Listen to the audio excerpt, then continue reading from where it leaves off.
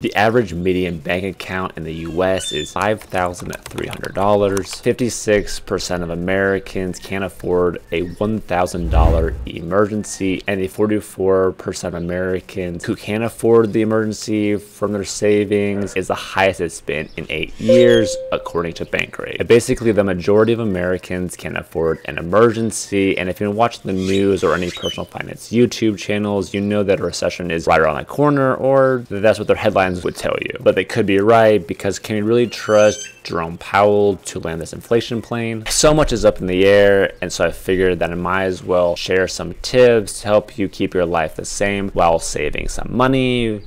Well, mostly the same. These tips aren't going to be to just spend less money. It's going to be the exact opposite, honestly. These are strategies I use to live off 76% of my income, and I work in a school, so I don't make a whole lot of money, because I know people that say that they live off 5% on income, but they're making $1 million. So yes, I could live off $50,000 per year because that's what I was doing. But with these tips, I will show you how to go out to eat, travel, buy a house, and still save money. And if you're looking to get the typical stuff, like just spend less money or wait until the next day, you can stick around until the end, because I go over that kind of science about how shopping can be like taking a drug, but that's the boring stuff, and so I saved that till the end. But that is enough of this. Let's dive into the video, and today we will be using footage for my trip to Split, Croatia. Tip number 1, live for free. So it is estimated that the average American spends between 33 to 50% of their income on housing. So being able to wipe that all away would be huge. Here are a couple of ways to do that, and step number 1 would be to buy a multi-family home. This could be a duplex, triplex, or quadruplex, and you live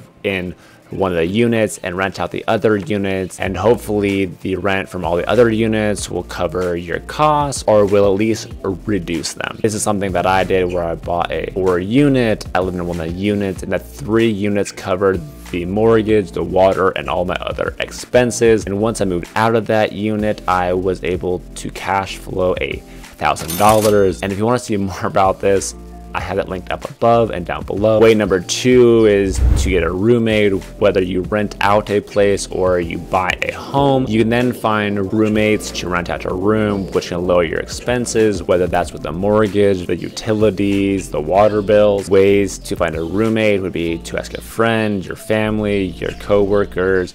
I would probably stay away from Craigslist. It doesn't have to be a permanent thing either. You can do it for a year or 2 and then eventually move on from there. Your third option is to rent out your room on Airbnb. This could be something where you rent out a room if you have multiple rooms in your house or in your apartment. Let's say that you have a boyfriend or a girlfriend and you can stay with them whenever someone is wanting to rent out your place. You could also get the added cleaning fee, which means you could have someone come to clean your place, which is not a bad option either. Tip number 2 is to travel for free. Credit card companies give people bonuses just for signing up, and people use them to travel the world like I have, and you can as well. You typically get these bonuses by meeting the minimum spend, and then once you met that, you can redeem those points, get the free travel, and then move on to the next card. Now when it comes to doing this, there are some very important rules, because these businesses are multi-billion-dollar businesses for a reason, so make sure that you will follow these rules. And never do this if you're not able to pay off the balance, because you shouldn't be paying any interest, because if you're having to pay the interest, are you really getting free travel? You do not want to do this if you're about to buy a house, a car, or get a loan. And if you want to see how I got buy one get one free flights on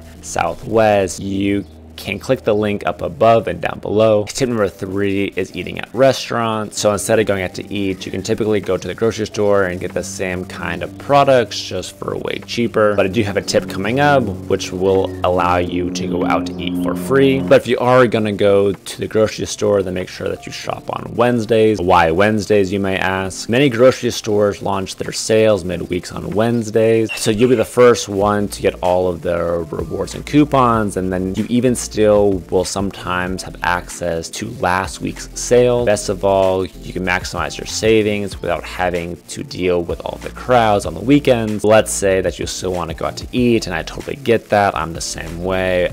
I do have a video linked up above and down below, which will go over how you can be paid to go to restaurants. Typically when I go, I'm able to spend up to $70, and then I'm paid $10 on top of that for going out to eat. I do have to write a little report and take a couple pictures, but that's super easy. Tip number 4, find free events. Depending on where you live, most places do have free events, whether this is free classes on the weekends, free stargazing, free hiking groups, free concerts in the park, free art shows. You shouldn't have to stay home to save money, so try to check out whether there's any free activities in your area. Yes, with sticking only to free stuff, you won't be able to experience everything, like this Harry Styles concert, but that's why there is the Coachella live stream. Tip number 5 is to compare your auto and home insurance. Typically with my coverages, they like to raise it a couple dollars every 6 months to a year, even though I'm not getting into any kind of accidents. My car is actually getting older, but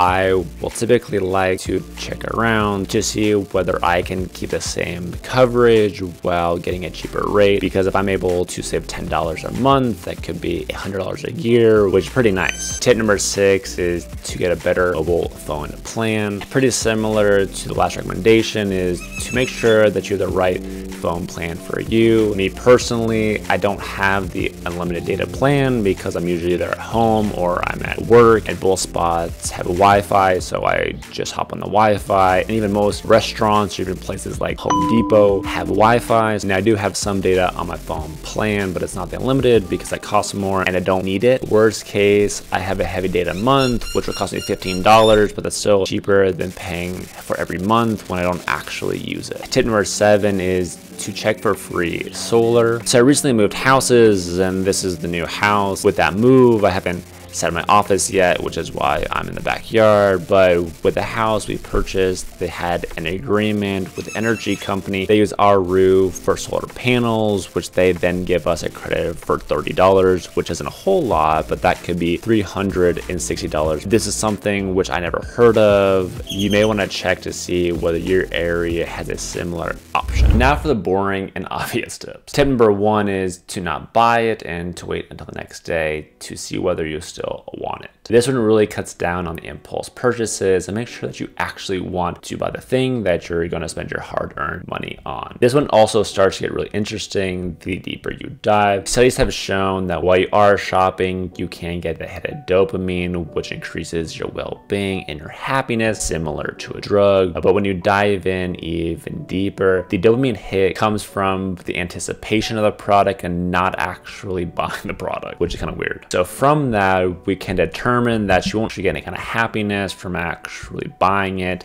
So you might as well just do some window shopping and move about your day. Tip number 2 is, let's say that you waited a day and now you're like, okay, I'm gonna buy this product, but let's think, would I rather have the cost of the product or would I rather have the product? Let's say that I want to get a new TV and that TV is going to cost me $500. Would I rather have the TV or would I rather have the $500? Because that's essentially the decision you're making. No one's going to give you that $500, but you will need to lose that money. And nowadays, with using credit cards and with just seeing the numbers on the screen, it no longer feels like real money. It's more like a monopoly money at this point. Tip number 3 is to make coffee at home. 64% of Americans drink coffee, and of them, the average spend on coffee per year is over $1,000. Now, if you were to take that $1,000 and save $100 per month on coffee over the course of 30 years with the average interest rate of 8% from the stock market, you could end up having almost $150,000. This is an extreme example, and you can still get coffee, but you may want to reduce just how often you're going and maybe go just once a week or something. So hopefully you found this video helpful and have learned some tips on how to save some money without